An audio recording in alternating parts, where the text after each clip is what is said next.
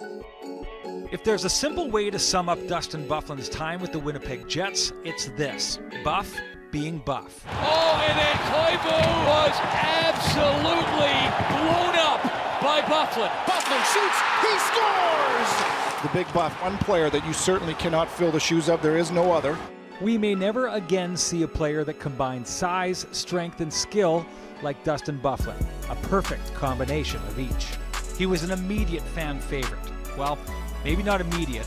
How's 4 seconds sound? Oh, Dustin Byfuglien sets the tone right away. The time it took from the drop of the puck in the first Jets preseason game to Buff's first of many massive hits. A shift that included a second big hit and a fight. Look at Byfuglien playing up the crowd, too, as he goes to the penalty box. Even in the history of the original Jets, Winnipeggers had never seen anything like it, and that was just a taste. With each game, each opponent annihilated, each booming shot, each rush, Byfuglien's legend grew. A capable advertising executive would have had him sponsored by Doublemint Gum.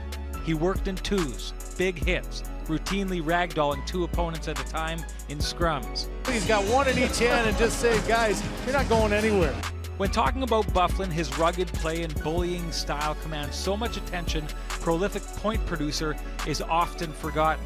He ranked 4th in league scoring by defensemen over his first 7 years with the Jets, trailing only Erik Karlsson, Brent Burns, and PK Subban. He quarterbacked a Winnipeg Jets power play that rose to be one of the league's most dominant for a time. Byfuglien's wrist shot scores! Power play goal, Big Buff!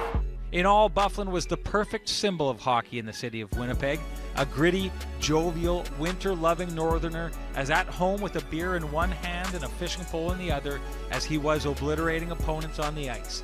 To see it all go wrong has baffled fans who may never learn from their folk hero why this relationship has come to an end. For the roller coaster that this has been for Winnipeg, you haven't heard a lot about the story as to why it took place. As such, some will be tempted to deny him his rightful place in Winnipeg Jets lore. No matter, Byfuglien's made a career out of taking what he wants on the ice. Taking a spot in the pantheon of Jets greats is a foregone conclusion.